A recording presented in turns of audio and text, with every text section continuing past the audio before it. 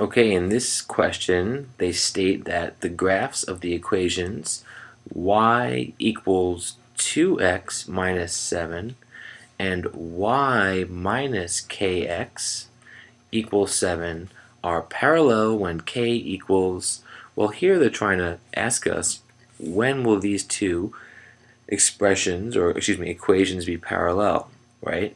When will their slopes be equal? The idea is that two lines are parallel if they never meet, and only if their slopes are equal. So if I have this line and if I have, excuse me, two lines on this axis right here, they'll only not meet if their slopes are exactly the same, right? That gap between them will never close. So there'll always be some distance, there'll always be a distance between them. They'll never cross.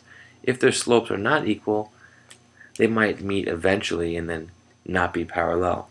The other option is that they're perpendicular, but that only happens when the slopes, are negative reciprocals of each other. So if I have a slope here and here, I know they'll be perpendicular if their slopes are negative reciprocals of each other. So if one slope is m, the other one's a negative reciprocal, negative 1 over m, right?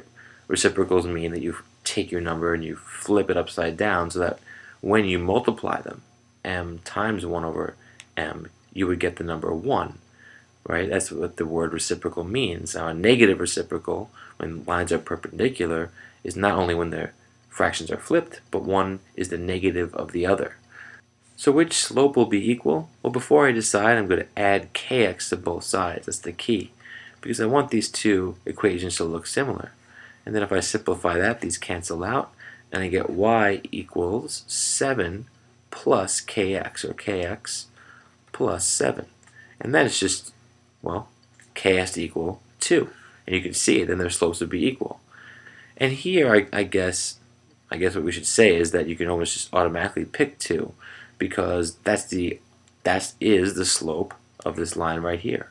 So you have to, this eventually, because k represents the slope here, that would have to equal the same number, regardless of where it's written in the expression, right?